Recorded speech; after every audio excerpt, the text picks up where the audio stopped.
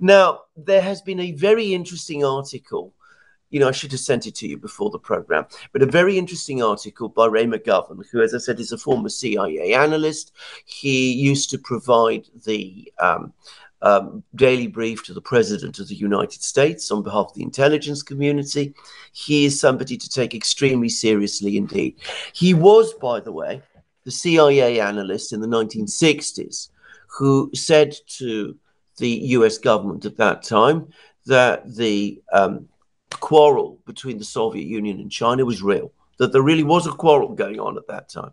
And he's been saying for years that the relationship between Russia and China today, that its improvement is also for real. So he's somebody who, you need to listen to. And he's obviously got his connections in Washington. Anyway, what he's saying is that in 2021, after Biden was elected president, there was a major effort by the Biden administration, this is before the war in Ukraine, to persuade the Russians to end their relationship with China. And at the summit meeting that took place in Geneva between Putin and Biden was principally about that it was an effort by the US to try to get the Russians to distance themselves from China. And Putin and the Russians said, absolutely not, no way. I mean, this isn't even something we're prepared to talk about with you. Our relations with China are our relations with China. They're none of your business.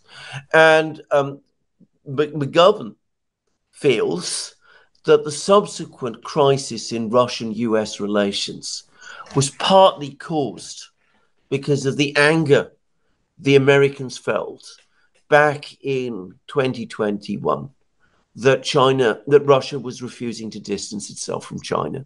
In fact, and he provides evidence of this, and I can provide more, actually. I mean, I remember articles that were appearing in the American media at the time from all the usual people, well-connected usual people.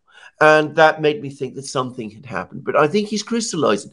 And I suspect that he is right. The Americans have been trying to isolate China in all kinds of ways because they see it as the competitor. They started with Russia in 2021. That failed disastrously. Now they're trying with all sorts of other countries. They succeed from time to time in a few places. The new president of the Philippines, a weak man, in my opinion. He's gone along with it. But I gather that Vietnam, in some ways a more significant country, is going in the completely opposite direction.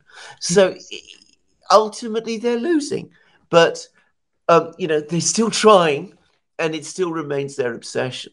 And I think the Chinese have understood this and figured it out. And as you correctly said, I think they've ceased to care. And I think that with this major relationship with Russia now solidified, that gives them confidence. And I think that the Chinese will now work on other relationships that matter. Indonesia is an obvious one.